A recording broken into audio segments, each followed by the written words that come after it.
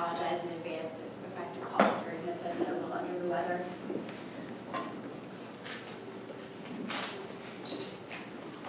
Long-time attendee, first-time speaker. I'm Heather. I'm the director for the scholarly journals at the American Diabetes Association. I'm going to take you through a basic overview of ADA's use case for hypothesis annotations. ADA publishes 4 scholarly journals covering every aspect of diabetes research and care, from basic research to clinical and translational research. ADA's clinical research journal, Diabetes Care, publishes annual clinical practice guidelines and a supplemental issue to the journal called the Standards of Medical Care in Diabetes. It's a comprehensive resource of all aspects of care for treating patients with diabetes. The Standards of Care supplement is funded by ADA's general revenue. It doesn't receive industry support, and its contents are reviewed and approved by ADA's Professional Practice Committee. The Professional Practice Committee is a multidisciplinary expert committee comprised of physicians, diabetes educators, registered dietitians, and others who have expertise in a range of diabetes care.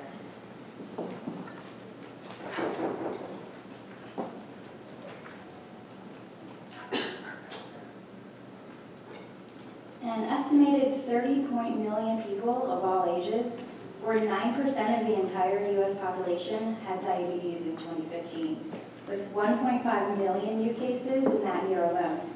There's an equally staggering amount of information about diabetes continually being added online. The field of diabetes research and care changes so quickly, and new research is published daily, probably even hourly or by the minute. ADA has been publishing clinical practice guidelines for 28 years, and to put this in perspective, the first collection of guidelines published by ADA in 1989 was 4 pages inside of an issue of Diabetes Care, and today the Standards of Care is well over 170 pages. It's also known as the definitive source for credible diabetes care clinical practice recommendations. As such, ADA wanted to be able to include new information as evidence becomes available. For instance, if a new diabetes drug is approved by the FDA, which actually just happened this last winter. The 2018 Standards of Care went live on December 5th of 2017, and the FDA approved 2 new diabetes drugs only 2 weeks later. So with our traditional model, we wouldn't have been able to include the new drugs in our recommendations until we published the next updated version an entire year later. We could publish errata and update the online version, but these types of additions aren't errors, and we want to stay away from having multiple versions of expert recommendations. ADA's Chief Scientific Medical and Mission Officer and the former Editor-in-Chief of Diabetes Care, Dr. William Cephalou, said this is unacceptable, and he challenged us to find a way to share the most important updates more frequently than traditional publishing models would allow, to create a kind of living document.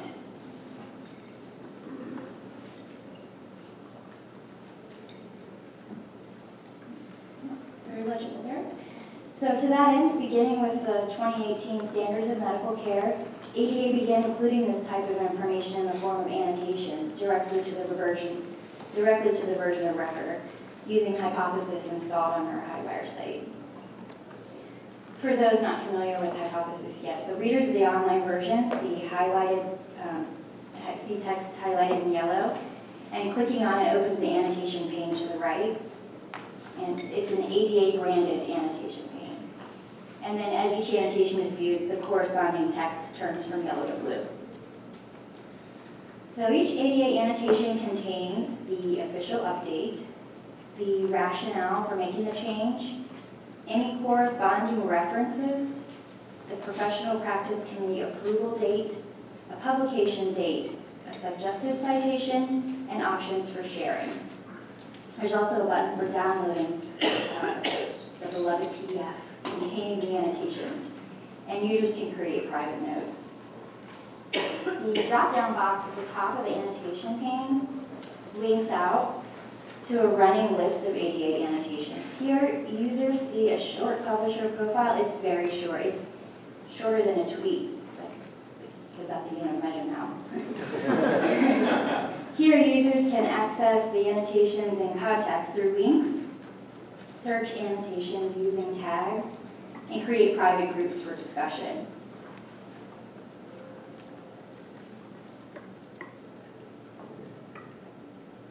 The process for updating the standards of medical care with annotations is pretty straightforward. ADA currently receives requests for updates through the ADA professional website from readers, professional members, staff, board members, really anyone, through a web form. These requests are received and researched by ADA's scientific and medical staff, and it's determined whether an immediate update is warranted. The language is then drafted and presented to the Professional Practice Committee. The committee reviews the proposed change, requests any necessary edits, and then those receiving greater than 50% of majority vote among the group are sent to ADA publication staff for inclusion in the standards in the form of annotations. The process for adding the annotation is simple. We log in with our publisher credentials, highlight the text, select the annotate button, and add the information. Super simple. ADA's communications department simultaneously issues a press release and social media posts describing the update, and ADA's professional members and journal subscribers receive an email. The annotations are then compiled and published in the journal under the title Updates to the Standards of Medical Care. When the annual supplement is published again, it will include the updates relayed throughout the year as annotations. So when ADA publishes annotations, all of the additional standards of care materials have to be updated to reflect the latest evidence. This includes things like a free slide deck, a point of care app, professional education programs, and countless other materials, including those for consumers. So it's a lot of concerted effort across the association, and we're definitely going to reserve annotations for the most important information for that reason.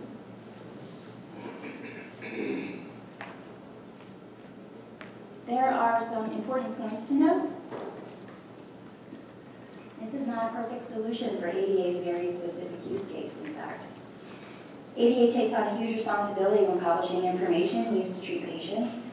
And as I mentioned, the guidelines and the standards have been researched and vetted by experts in the various fields of diabetes.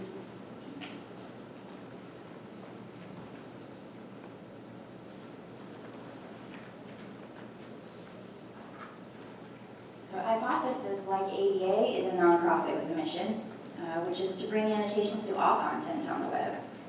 Viewers of the standards of care may therefore sign up or log into Hypothes.is and add annotations on a public layer that's viewable to others who sign up for or log into Hypothes.is.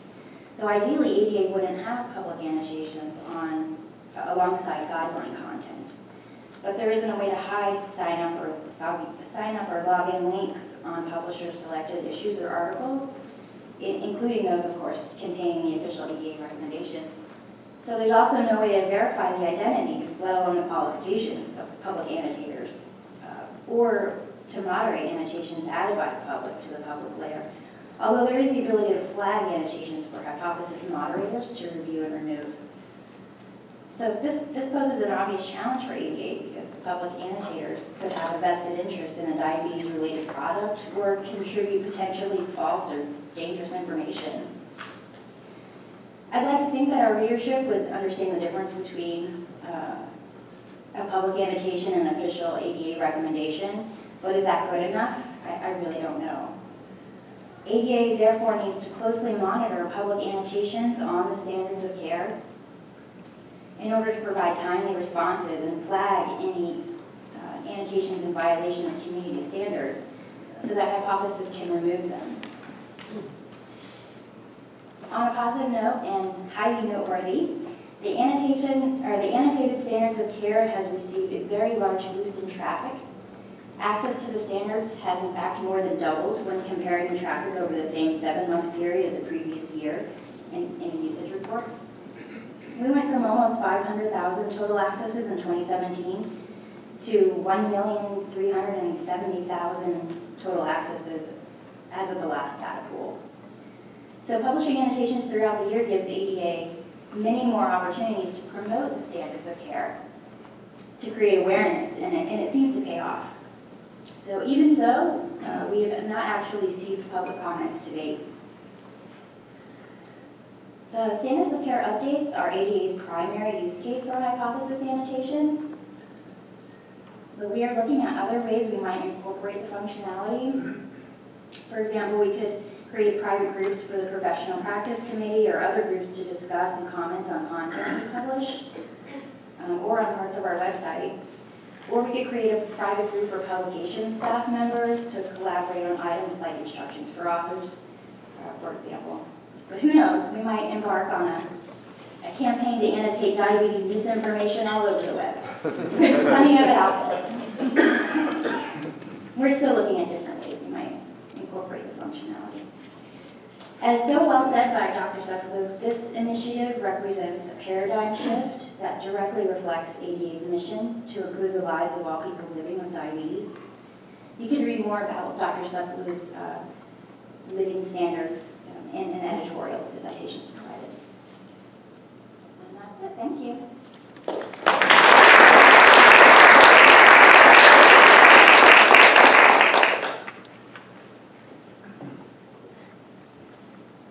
We have some time for some questions. Also, I think any other general observations you have about this kind of approach to working with the publishing problem. Could we get to a mic down to Richard? While we're doing that, let me just comment that one of you made a suggestion a few weeks ago that another publishing problem that might be solvable with this kind of annotation is the problem of disputed figures. If, say, you have an article from 5 years ago and a controversy arises over a particular figure, well, rather than publishing a retraction, a correction, something like that, you could annotate the figure with the challenge and the author's response. That seemed to be another example of a way of addressing a publishing editorial problem. Richard? So my question is, how much do users search this resource, and how is that affected by the fact that presumably the HighWire-driven search, it does not search annotations because they're not content? It's a really good point, and it's an issue. Like, we need to know, we need statistics on who's accessing these and how often it's being accessed and by who. But I don't think there's currently a way to track that. But I mean, I just wondered, with certainly with some different resources, you can say, oh, this is a resource that lots of people, even before we introduced annotation, were searching, or this is a resource that people tend to kind of like browse to find a particular thing. Because if most people are going to something, then it doesn't matter too much. But if they're actually thinking that they might be able to search on the basis of stuff that was in annotations, then that's a good. Well, if you visit the hypothesis page that has the running list of all the annotations, they link out to the actual pages in context, but you can search through them there. But you're saying if there's a new drug that came out, and I'm searching for that drug on HighWire, it's not going to pick up the annotation where the new drug is announced. But it will pick up. Oops, the paper. Sorry. It's that search would pick up the paper that we publish, the updates to the standards of medical care and diabetes. This explains the annotation and would be found in any sort of content search. Right, but so maybe I'm, but so if there was, but if you had an annotation that mentioned, I don't know, epinephrine, and epinephrine was not in the main content, and then somebody comes to HighWire and says, I want to see if there's any mention of epinephrine in this, and that only appears in the annotation, then they'll get 0 on their search results, right? But anytime we publish an annotation online, we'll also publish it in an article so it's discoverable through search.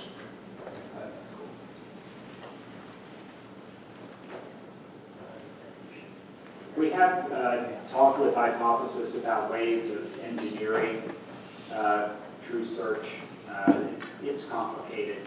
If there certainly are, if there are enough use cases where that becomes a requirement, then we'd certainly look at it. On this slide, the update, review, and improve, can you describe that process a little bit more? I guess I'm concerned about, I imagine that ADA and other associations have a very involved committee process for reviewing and creating, and there's systematic reviews and timelines along those lines. Can you describe to me how a hypothesis comment is updated, reviewed, and improved? Sure.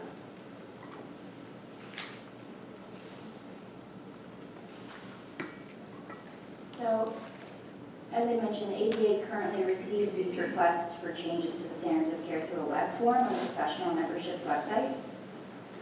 So when that email comes in, it's received by the scientific and medical staff. They review it and make sure it's valid.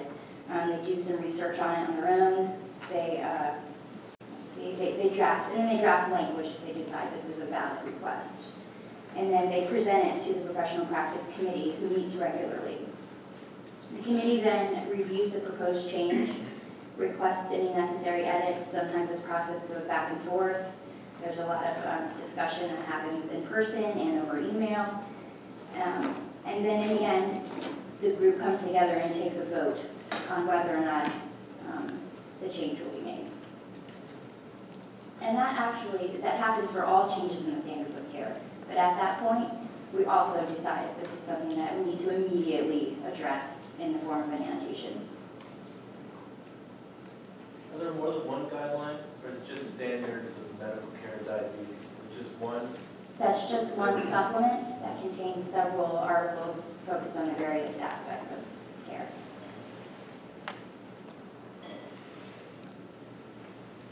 Rich? I'm wondering if you have a lot of, I don't think it's turn the mic on. Thank you. I'm wondering if you have a lot of freely available content where you're worried about the public making erroneous comments. And John's comment made me remember somebody who was going by the name of Claire Francis a few years ago. I could see somebody like that coming in with comments all over the place that you have to deal with. Is that been a problem at all, or do you have? No. So we haven't actually received any public comments today, but getting back to your comment about being free, this entire supplement is free. It's open access. We want it to be as widely used as possible. It's a mission-driven publication. So you haven't had people who believe in alternative medicine or something coming in and saying, this is all bogus, you should be eating This is supplements why or something. this is why it's probably not a perfect solution for ADA, because we have to monitor so closely to address anything like that. But like I said, it hasn't been issued yet. Great, thanks.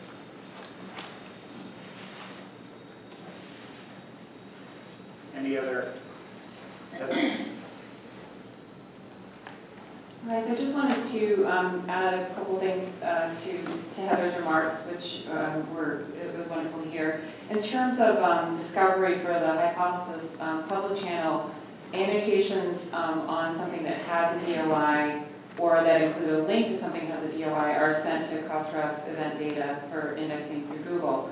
So with these publisher layers, if the publisher would like those publicly visible annotations to be sent to Crossref for indexing via Google and search, we can definitely do that. So you said the public comments, sorry, also the publisher comments, we could do that? Yeah. Yeah. We wouldn't do it without your permission. And then Heather mentioned watching over the annotations that are made in the public channel. So there's a number of really easy ways that you can do that. You can set up for anything made, any annotations made on your content to come into Slack or other messaging tools that you might use.